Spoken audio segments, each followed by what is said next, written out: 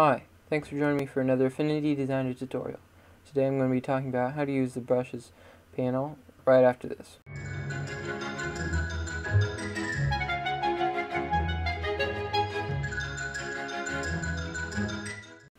Okay, so here we have this little picture of this man standing in front, like in a field, and but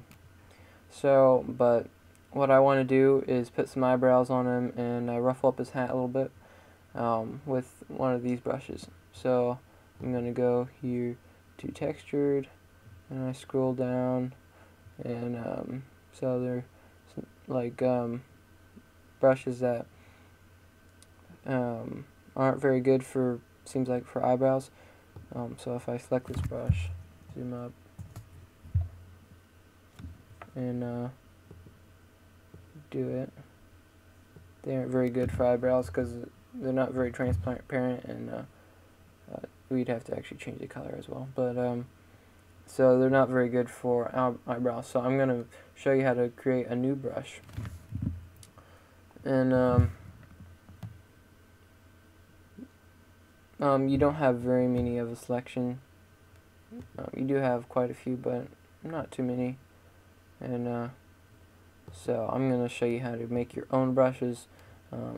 That can be like anything you want. So right here I have a document open. It's transparent background, and but for making brushes you want a black background. So I'm going to pull a square over this and switch it to black.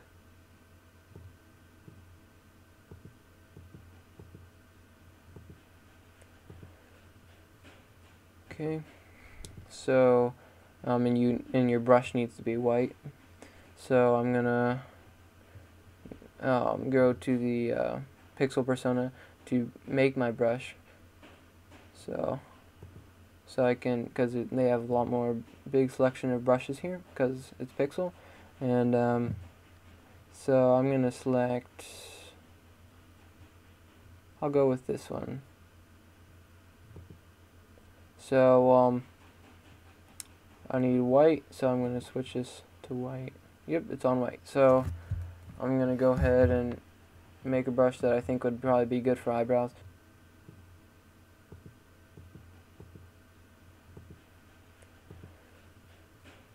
So I think that's probably pretty good. So I'm going to go back to my draw persona and automatically selects it. And so I'm going to just basically crop this sort of for when we export it. So the way to do that for exporting is go to the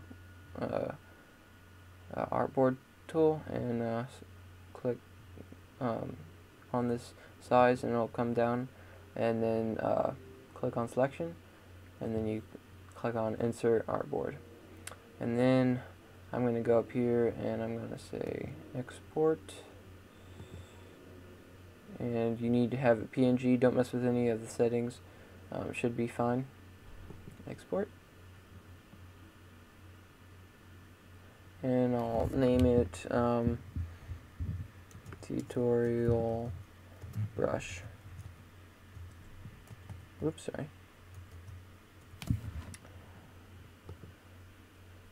Okay, so it exports, and I'm going to go over here into this document, and I'm going to go over into the brushes panel. If your brushes panel is for some reason not up there, go up here and you can click on view, come down here, studio, and click on brushes and make sure it's checked. Okay, so I'm going to click on textured because that's the section I want it to be in. So you need to click this little icon up here, and for this I'm making a new intensity brush, a new textured intensity brush. So click here,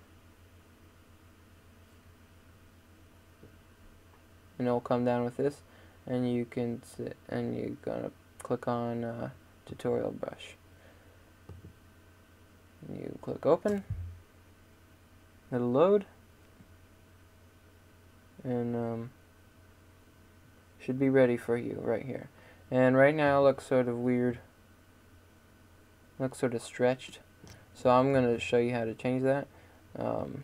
You either double click or click on this, or click edit with right click, and so right now it looks sort of stretched. You can edit all this, the default brush width, but what I'm going to be editing right now is this part right now. Right now the whole brush is being stretched the whole time, but I want to make it repeat. So, but this thing determines whether you want the head to repeat or the end to repeat, but I just want the middle to repeat. So I'm going to put it about like here and about here.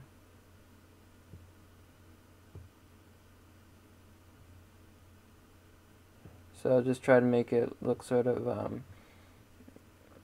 not too repeaty. This one sort of looks repeaty, but if you don't want to make it look too much like repeating a bunch, you can just create your brush a lot longer and a lot the same in the middle, and that should help out.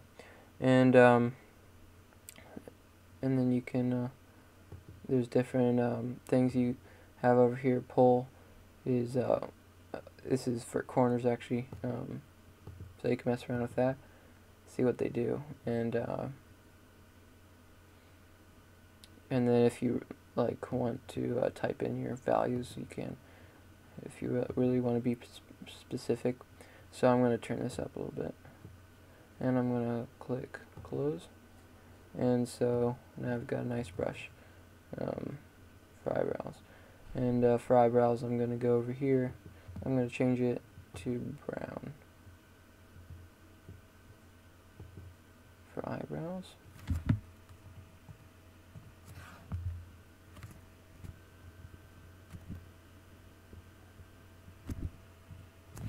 So there we gave the little dude some eyebrows. I'm going to change this to black, and I'm going to give the hat a few ruffles. Of course, you can go back in here and edit them. And what I would suggest you do, since these are vector brushes, it creates a whole bunch of layers, and after you do it a little while, it just gets super overwhelming. So what I do is I actually click on this layer tool, and or I mean layer icon down here, and it creates a new layer. I actually keep all these in one layer, so it's more organized that way. And I'll name this layer brush. So this is really cool. When I first got Affinity Designer, I was like, whoa, why this isn't very cool, because they don't have as many brushes. But so you can make your own brushes, and I'm gonna show you what other options there are. You can export brushes or import them. You can create a new category. So I'm going to rename this category, and so then you can go over here to your favorite brushes and click on click right click, and you can say edit brush, rename brush, and then you can move to whatever category. If this was one of your favorite brushes, you can stick it here, and so that's cool.